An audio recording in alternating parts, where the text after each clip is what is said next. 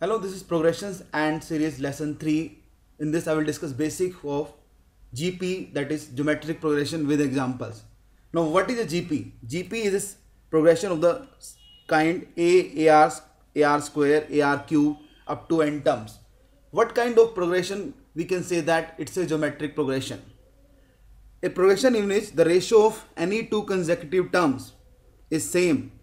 In this case you can see that T2 upon T1, these are consecutive terms, term number 1 and 2. This is the first term T1, this is the second term T2, this is the third term, this is the fourth term, and so on. Ratio of any two consecutive terms is same. You can see that T2 by T1, if you divide AR by A, you will get R. Even if you divide T4 by T3, you will get R. AR cube by AR square, it will come R. So ratio of any two consecutive terms same, that progression will be called as a geometric progression. This ratio R is called as common ratio.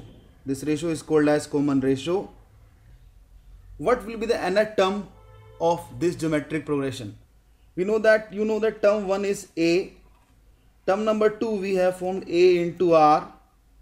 Term number 3 is AR square. So by common sense term number n will be A R raised to the power n minus 1. You don't need to cram. You can apply your common sense. In third term the power of R is 2. In the second term the power of R is 1. So in nth term the power of R will be n minus 1. The power of R is 1 less than the term number. So that will be the nth term will be A into R raised to the power n minus 1 in any geometric progression. The sum of n terms in any GP with first term as A and the common ratio R, this is always equals to A into R raised to the power n minus 1 divided by R minus 1, where R is the common ratio and A is the first term. If a GP is like this, AR square, AR cube, the R common ratio is always generally is defined as Tn upon Tn minus 1. Very important. Here the Tn means the larger term and Tn means the lower term. It could be T2 by T1. If you put n is equals to 2, here n is equals to 2, you can put n is equals to 10. That will be 10th term by 9th term. If you put n is equals to 12, this would be 12th term by 11th term. That is the meaning of common ratio. Common ratio is not equals to first by 2. You can't do like this, first term by second term. This is not the common ratio. It is always second by first. Remember this. Here I have taken two geometric progression. One is 2, 4, 8, 16 and 32. In this, you know that first term A is 2. First term A is 2. What is the common ratio? Common ratio is second term by first term, that is 4 by 2, or third by second 8 by 4. This is equals to 2. So in this the common ratio is 2. First term is also 2.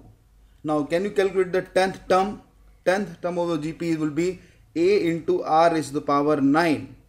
We know that nth term is equals to nth terms of an GP is equals to A into R power n minus 1. So 10th term will be A into R power 9. This is 2 into 2 power 9, that is 2 power 10. That will be the 10th term. Can you calculate the sum of first 20 terms of this GP? We know that formula is A into R power n minus 1 divided by R minus 1. Here A is 2, R is also 2. 2 power 20 and number of terms are 20 minus 1 upon 2 minus 1. This will be 2 into 2 raised to power 20 minus 1.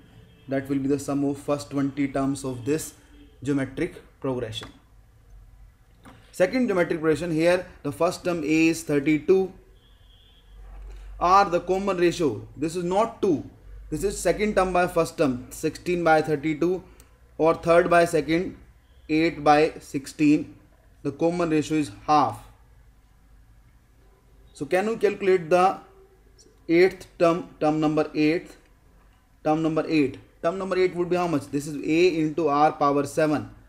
By same logic, term number n is A R power n minus 1. The power of R is 1 less than the term number. If you want, I want to calculate 8th term, the power of r will be 7. So a is 32, r is 1 by 2 power 7. This is 32 into 2 raised to the power 7 is 128. This is 1 by 4. So 8th term will be 1 by 4.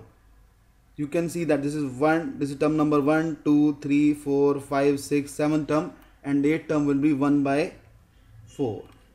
Can you calculate the sum of first 5 terms in this? Sum of first 5 terms as 5.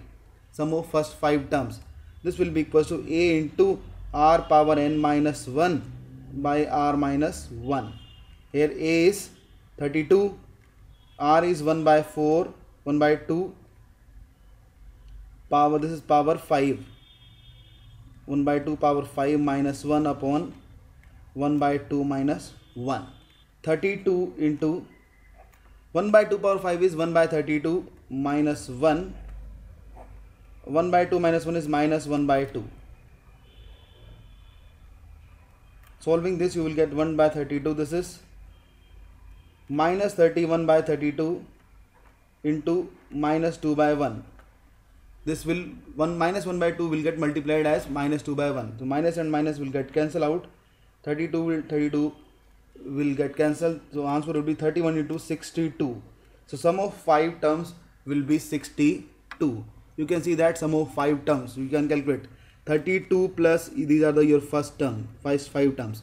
32 plus 16 is 48 plus 8 56 plus 4 60 plus 2 62. Sum of 5 terms is 62.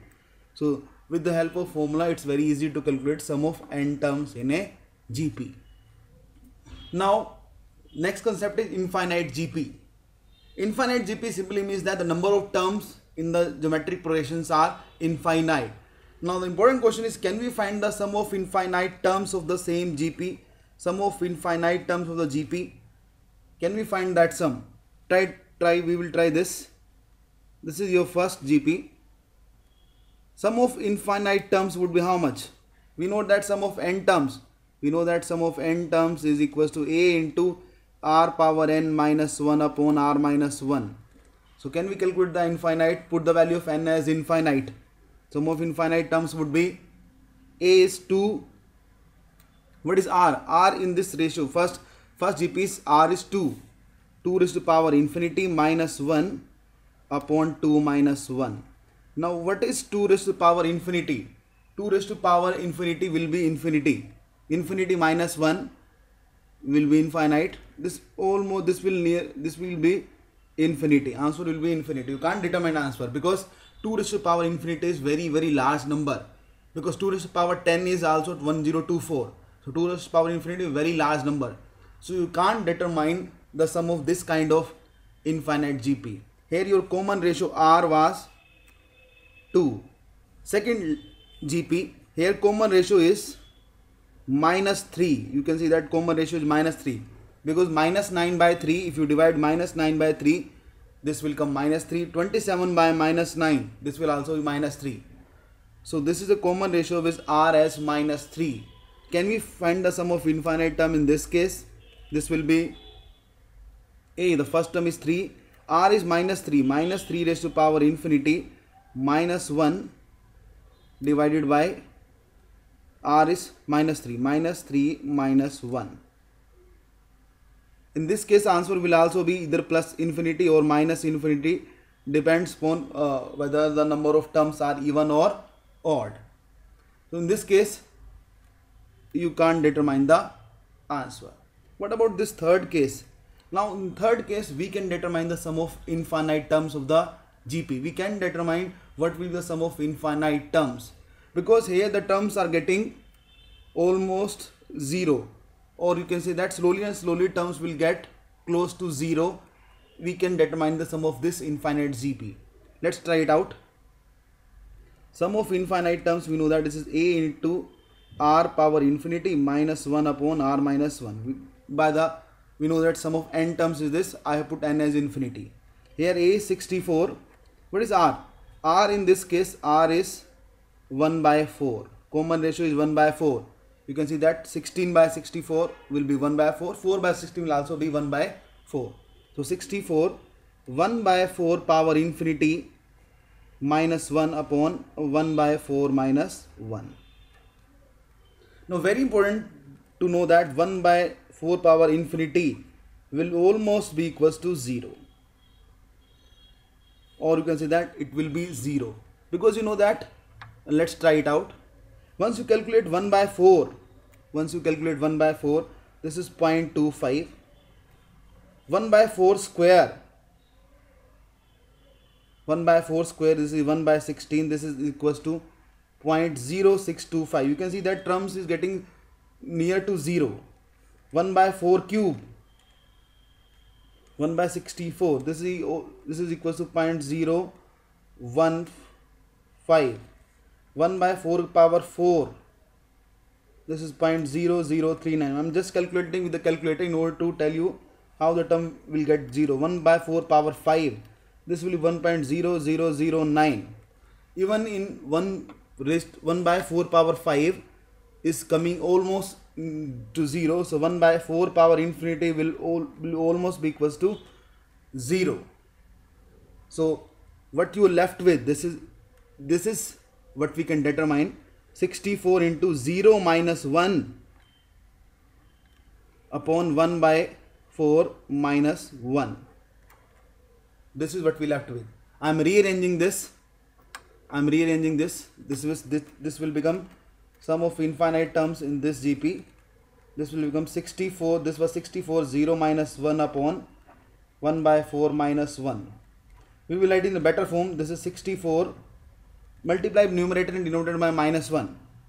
This becomes 64, 1 minus 1 by 4. That will be your final answer.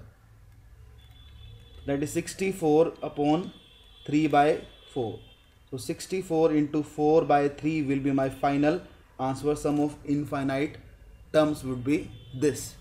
Now what is general formula? Let me make the general formula. Sum of infinite terms in a GP. This is A. This 64 was the first term A. This is 1 minus R. So sum of infinite terms is always equals to A upon 1 minus R. Sum of infinite terms is always equals to A upon 1 minus R. In a GP, A, AR, AR square, AR cube up to infinite terms. But very important that your R should always lie between minus 1 and 1. Whenever R lies between minus 1 and 1, it means that R is more than minus 1 and less than 1. Then only we can find the sum of infinite terms of the GP. As you can see, this in our case, R was 1 by 4. Whenever R is 2 and R is minus 3, R does not lie between minus 1 and 1. So we can't determine. You can see that whenever R is 2, it is not possible to determine the sum of infinite GP. Whenever R is less than minus 1, again it is not possible. Only when R is between, common ratio, R is between minus 1 and 1, we can determine the sum of infinite terms. Why so? Because whenever R lies between minus 1 and 1, you can see that in this case 1 by 4. So R power infinity will become 0 and you can determine your answer. Sum of n terms, we know that this is A into R power n minus 1 upon R minus 1. So sum of infinite terms is A into R power infinity minus 1 upon R minus 1. So whenever R lies between minus 1 and 1, so R could be minus 1 by 3, R could be 1 by 4, 1 by 2, 1 by 8, minus 1 by 5. Whenever R is like this, the R power infinity, whenever R is like this, the R power infinity will be almost equal to 0. You can take that as 0. So sum of infinite terms will become how much? A into 0 minus 1 upon R minus 1. Multiply numerator and denominator. This is minus A upon R minus 1. Multiply numerator and denominator by minus 1. You will get A upon 1 minus R as sum of infinite terms of a GP. Sum of infinite terms of a GP will be A upon 1 minus R, where R is very important, minus 1 to 1. So this way you can determine the sum of infinite terms of a GP. Otherwise you can't determine the sum of infinite terms of the GP. Now this infinite GP, can we find the sum of infinite terms of this GP? We can find. You can see that is R common ratio is minus 27 by 81, that is minus 1 by 3. I told you whenever R lies between minus 1 and 1, you can calculate the sum of infinite terms. Then the formula is sum of infinite, this is A upon 1 minus R. A is the first term, that is 81. R common ratio, this is minus 1 by 3. This is, you get 81 upon 1 plus 1 by 3. This is 81 upon 4 by 3. You will get 81 into 3 by 4 as your final answer. So that will be the sum of infinite terms of the GP in this case. So that was all about the basics of GP. In the next lesson I will continue with the questions on the geometric progression. Thank you.